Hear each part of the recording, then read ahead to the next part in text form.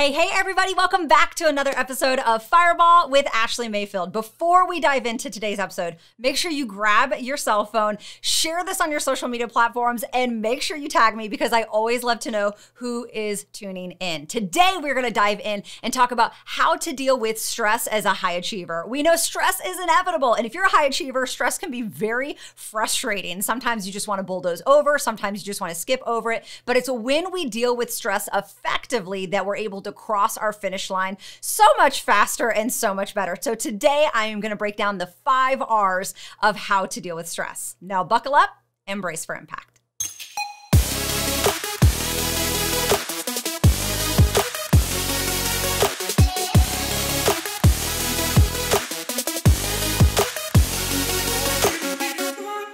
Hey everybody, welcome back to another episode of Fireball, and I am super excited today to dive in and we're talking about how to deal with stress as a high achiever. Now, if you're a high achiever, that means you are like a go-getter, hustle, grind, crossing your finish lines, being a visionary, doing whatever it takes to get the job done. These are all things that are like in your vernacular. And as a high achiever, oftentimes we don't just battle stress, we combat stress to like the oomph degree. Some of us actually thrive on stress. We thrive on opposition.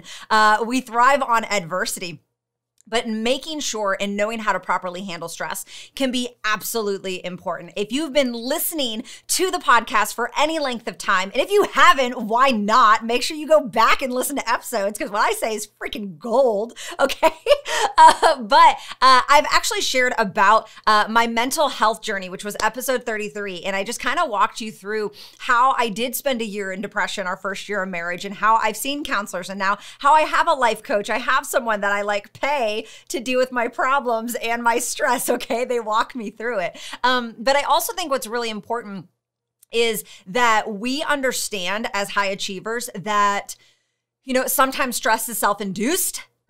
Sometimes we bring it on ourselves. Sometimes it's unavoidable, but we have to make sure that we're walking ourselves through it properly. I also have been very transparent over Q4 in 2020, the last quarter of the year. I walked through massive burnout to the point where I was contemplating walking away from very important things in my life. No worries, not important people, but important things. And this all could have been preventable, right? And so I'm not saying that stress is always your fault. I'm not saying it's always self-induced. Sometimes we deal with things that are coming at us from all different angles as high achievers, and sometimes they can't be stopped. We just have to learn how to manage that. So today I want to talk about how to deal with it. And as I was looking into this, just reflecting on my own burnout I did from Q4 last year, I found that there are 5 R's to coping and dealing with stress effectively. And I loved that because as you guys probably remember in episode 33, I talked about DABDA, the 5 different things that you walk through whenever you experience depression.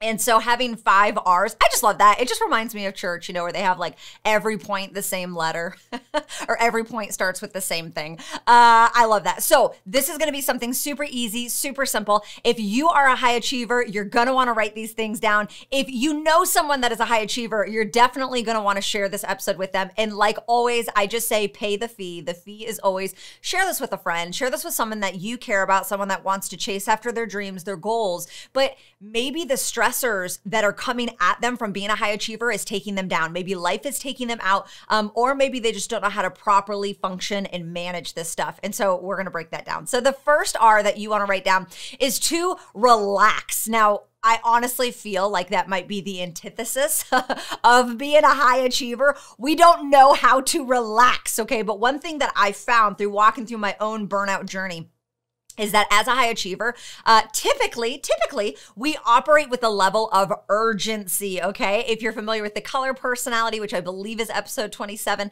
I do talk about how I am a red-blue, and that is like just a recipe for Chicken Little, the sky is falling, okay? As a high achiever, we already operate with a level of urgency, and then being very emotionally driven, being highly, I have a high level of emotional intelligence. I operate with a level of urgency on a magnitude, okay? And sometimes, yes, it is very, very detrimental. And so typically when stress comes into my life, I don't know how to relax. I'm someone that I start wigging out. I start complaining, which you guys have probably heard that episode as well. But I think it's easy to forget that sometimes we do just need to take a deep breath. We have the ability as high achievers to go and be proactive, to handle conflict, to want to charge the mountain at all costs. And one thing that I love that Jason has said when I've walked through a variety of different conflicts is that there's nothing that 24 hours can't help. Right? 24 hours, I don't even know if I said that accurately, but 24 hours can help so much. Don't feel like you need to pounce on things. And as I've talked to multiple people in my life, I realize that they struggle with the same thing, that sometimes they just want to check the box off. Like, I need to hurry up and operate with a level of urgency. Let me get this done. When change is happening in your life, when stress is happening in your life, yes, we can move on and try to bulldoze over it, but that's not dealing with it. Right? And today we're talking about dealing with it. And sometimes we do just need to pause, detach, and take a really big mother trucking deep breath and just relax. Maybe we need to take the first 24 hours and just take time off, take a step back, figure out what's going on, be able to go in that prayer closet and say whatever we need to say to God, but get it out, right? We kind of just, before dealing with it, we need to just take a moment and just relax. The sky is not falling. There's nothing that you're walking through that God either hasn't equipped you for or he's preparing you for, right? But either way, his strength is reliable. Either way, no matter what you're facing, no matter how difficult the opposition, no matter how big the adversity, you are going to be okay. And I think one of the greatest things as high achievers is we can realize, number one, that there is so much more to offer in the world as long as we're not consistently operating in our own strength. There are so many times I've reached the end of my limit and I felt like I was done, but really it was such a new realm that I was able to open up because I was able to trust in the strength of Jesus, right? I was able to have faith that I'm still called to more. I just don't know how it's going to work out because I can't make it happen. I also think that you're able to be a little bit more level-headed whenever you take a step back. A lot of times we want to be able to react to stress. That's a very low emotionally functioning person. If you find yourself constantly flipping out, constantly getting angry, constantly flying off the handle, you're a very low functioning emotionally person. And we have to start growing that emotional maturity. And that's one thing I'm very passionate about is looking at myself and asking myself, how can I consistently grow into a high functioning emotional leader? Because I do want to make an impact. Sometimes it's as simple as relaxing, sis, okay? Take a moment, take a deep breath. It's not the end of the world. I promise you can, just take a deep breath. You're going to be fine. The second thing you really want to do is you do want to make sure whatever the stress is, remember we're talking about how to deal with stress as a high achiever, you want to take some time and reflect. Now, I think reflection is something that a lot of leaders can be able to do more, whether that's in your life, in your relationships, in your career and business. You have the ability to pause, take a step back, and reflect on how that situation went. It could even be something good in your life. You could have crushed a massive goal in your personal business, but pausing and reflecting and saying, what were the steps that I did? What was my thought process? What was the action I took? What did I not put my hands on? And when you reflect, you're going to be able to write this down because oftentimes we think we're going to remember all the things that we did and we don't, okay? If you're anything like me, we're not going to remember this and it's going to be fine. But really implementing a moment where you're not only relaxing, but now you're going to take a step back and you are going to reflect. And I think it's important we reflect what change happened. A lot of times when stress comes to our life, we're so busy reacting that we're not trying to just bring solution to it or make sure that our focus is in the right way, right? And so whether it is your career, your relationships, your health, what actually happened and being able to reflect on that and walk yourself through maybe where your emotions can catch up, your mindset can catch up, allowing yourself a time to really just process it out. Now, I'm not a big processor. And so, in Q4, when I'm going through burnout, a lot of it is just, woe is me, the sky is falling, like I said, not relaxing, being really in my feelings. And what I had to give myself permission was time to feel that. I had to give myself permission, time to process that. And sometimes as high achievers, we just want to bottle things up and keep on going because it's all about the mission. It's all about crossing the finish line. But the reality is, the longer we do that, which unbeknownst to me, I've been bottling things up over the last 3 years. I've been bottling things up over the last 36 months. And when you just put this no bull crap, keep going, bulldoze over my thoughts and my feelings, they're irrelevant. It's all about the finish line. It's all about crushing goals, which I am so here for. I don't know any other way to explain that. Like, I am a high achiever through and through. But what happens is that is going to be like a volcano, and eventually it is going to erupt out of you. And so taking a moment where you have the ability just to reflect on what happened. And maybe that looks like writing it out. Maybe that looks like recording yourself on video, as silly as that might sound. And I know some of these things sound silly and it's like, I'm never going to do that. Well, how much do you want to deal with the stress? Do you actually want to get over whatever it is that you're walking through? Sometimes you have to find creative ways to be able to deal with it effectively. That way you can move on, right? And so really reflecting, give yourself a moment to pause, to look back and say, how did this happen? I talk a lot about extreme ownership. What was the role that I played in this? The stress that's come into your life, you might not have caused it. You might not have done anything wrong. That's okay. But we still have a responsibility, whether it was choices we've made or choosing how we're going to respond. And so taking a moment to be able to reflect, writing things down. I always say, get them out of your head. If you're in your head, you're dead. Okay. And so for me, getting them out of your head is the best case scenario that you can do. But be intentional about reflecting. I promise you it's going to be really beneficial.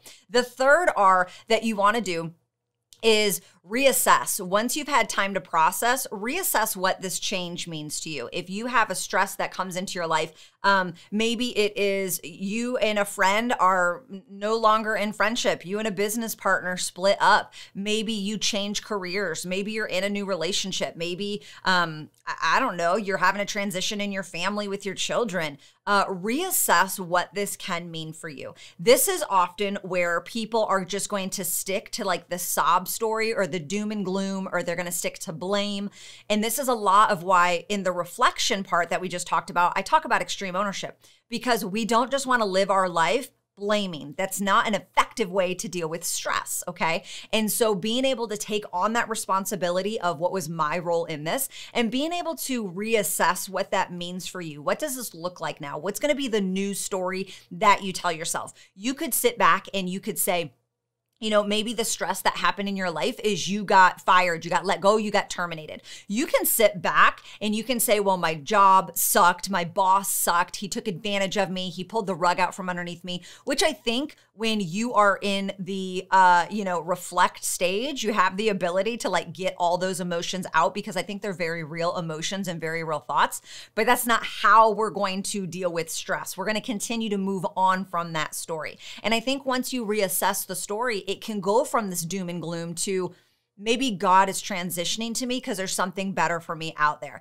Maybe God is realigning everything and he's going to open up a fresh door, a new door. And I'm literally going to walk myself through this transition and I'm going to reassess the story that I tell myself. And this is so powerful. This is the work that most people won't do, right? It's the work of intentionally talking ourselves through things and intentionally taking ourselves from one path down another. You need to create a new belief system. You need to create a new why, okay?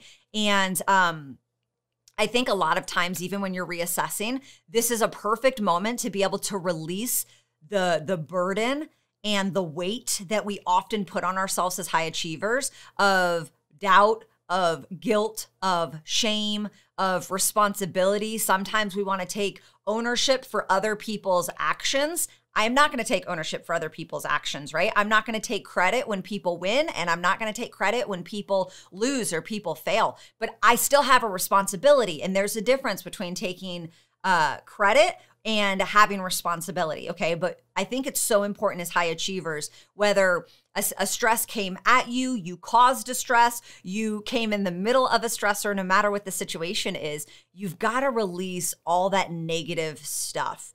The stuff that weighs us down, the stuff that makes us believe we can't move forward, because the reality is you can move forward, and you have to move forward, right? Otherwise, you're never going to finish dealing with the stress. But part of taking on the responsibility is also letting go of all the negative self-talk, all the negative things, the doubt, the guilt, the shame. You're not meant to carry any of that, right? And I can tell you that there's a lot of times where I've put that on me, where I've tried to put on a lot of guilt, like, you know, people, especially like you guys know, I have a successful online business and in one of my streams of income, and, you know, being able to say, oh, well, maybe people aren't where they need to be because of me. Maybe I'm doing something wrong. And it's so easy to want to have that self-doubt instead of really being able to look at the facts. So just make sure you reassess that story that you're putting in your head. I can tell you that I'm walking through something right now. This new thing that I'm getting ready to launch that I'm so excited for you guys. It won't be out for a little bit, but I'm walking through the reality of the stress. I'm walking through this, and it's so easy while I'm reassessing for me to convince myself that I'm not good enough, that I'm inadequate, or I don't have what it takes to be able to walk into this new level. And what's so crazy is I've had to take a step back over the last week, and as I've been very emotional, and I've had to reassess and say, you know what? No, I am good enough to do this. Like, look at everything I've done. Look at all the success I've had. Look at the money I've been able to make and the good I've been able to put into the world and the impact and the influence I have. Why would this not work? And I've had to reassess my own belief system instead of just embracing the stress, and instead of taking a back seat and letting it pile on. I'm actually like leaning into the opposition. I'm leaning into the negative self-talk, and I'm denouncing it. Like, I'm not going to tolerate that. And so I want to challenge you. If you have a lot of stress coming your way, you need to reassess what you're thinking, what you're feeling, what moves you're making, what's your belief system, because you really do have the ability to turn this around. The next thing is I would rehearse, and this kind of goes into what I just ended. When change happens with people, okay? When stress comes into your world and it has to do with a person, which typically I'd say 9 times out of 10 it does, right? And again, this could go back to you and your spouse are fighting. You and your kids are not on the same page. Your boss has disappointed you and you need to address it. You've got employees that aren't doing what they need to do. You have a business partner that you guys are in a, you know, coming to a head, whatever. I think it's so important that you rehearse. That is the 4th R that you want to write down. You need to rehearse not only conversation, but your action steps. And I know this sounds really silly, but a lot of times whenever we go to deal with conflict, remember, I'm all about conflict resolution, conflict management. I think it's so important that we're having these healthy conversations, that we're calling things as they are, that we're calling people out sometimes. That's necessary, right? But it's so important that you rehearse that, because oftentimes when we get into it and we're like hitting the nail on the head, sometimes we can lose our cool, we can fly off the handle, we can exaggerate a situation, we can make the situation worse. Other times we go in and we don't stand our ground. We don't have a backbone. We don't stand up for ourselves, right? We don't speak up.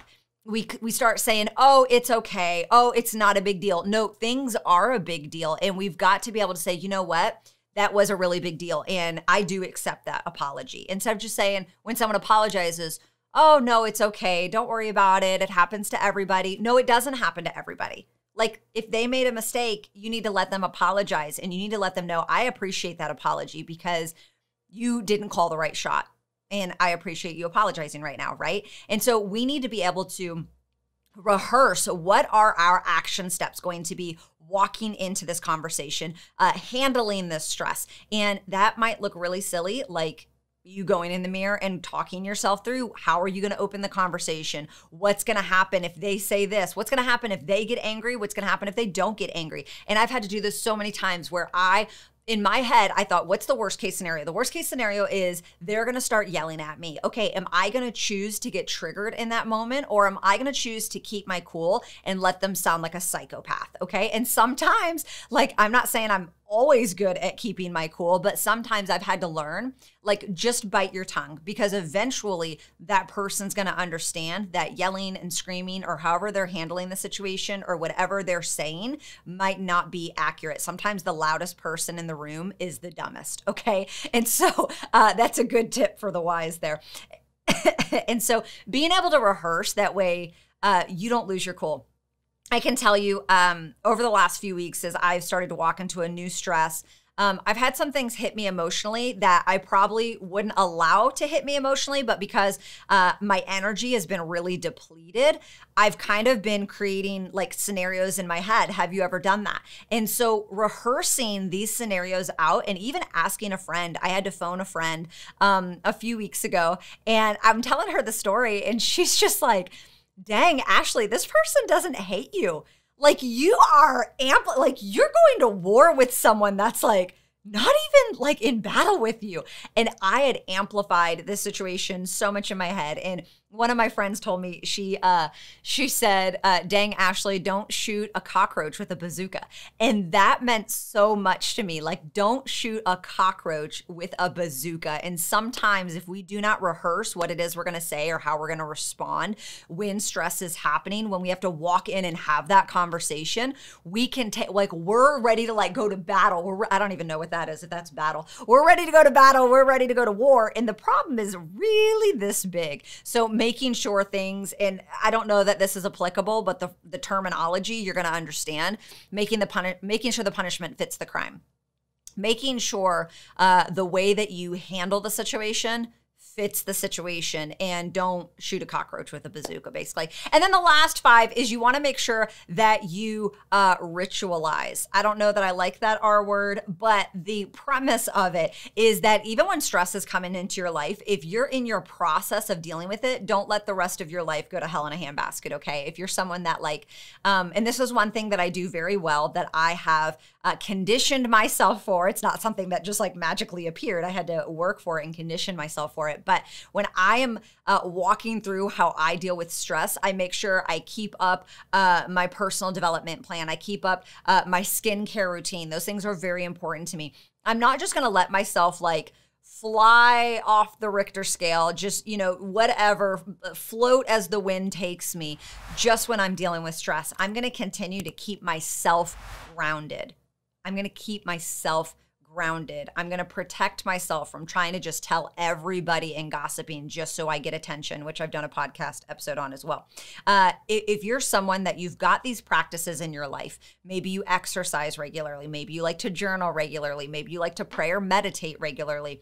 When you are going through stress, that's not the time to throw in the towel on those rituals. That's not the time to throw in the towel on the things that you typically do for yourself, right? That's the time to lean in. That's the time to double down. That's the time to go to war. Like, it's Super Bowl time. You've done it. And that's what's so great about having practices in your life is you're not just doing it when it feels good. You're actually doing it in moments when you are dealing with stress, because it's going to bring just a sense of peace to you. It's going to bring a sense of accomplishment and purpose. And the last thing you want when you're dealing with stress is to feel like everything's out of control. And sometimes I do believe as high achievers, we let that be self-induced, because if one thing's got our attention, we can amplify it and make it seem like our whole world is out of control. And we need to start being a little bit more grounded. So keep those rituals that you do on your daily basis. And it's also a good time to be able to say, what new rituals do I need to do? Maybe when you get in the first R, the relaxing, maybe you're just like, you get so stressed, you decide you're going to light some candles and take a bubble bath. And now that's like a new ritual that you're going to do in your life, is at least twice a week, you're going to treat yourself to some self-care, some self-love, and you're going to take care of yourself, okay? So those are the 5 R's of dealing with stress. I hope you wrote those down. I hope you took notes. In fact, I want to know, what is the 1 R that you do not do very well and you need to start doing? Make sure you post it in your stories on social media. Tag me. I always love to see who's watching, and I love to repost those. Until next time, I love you guys. I'm rooting for you, and go rock today and go handle your stress well, because you can. Talk to you guys soon. Bye, friends.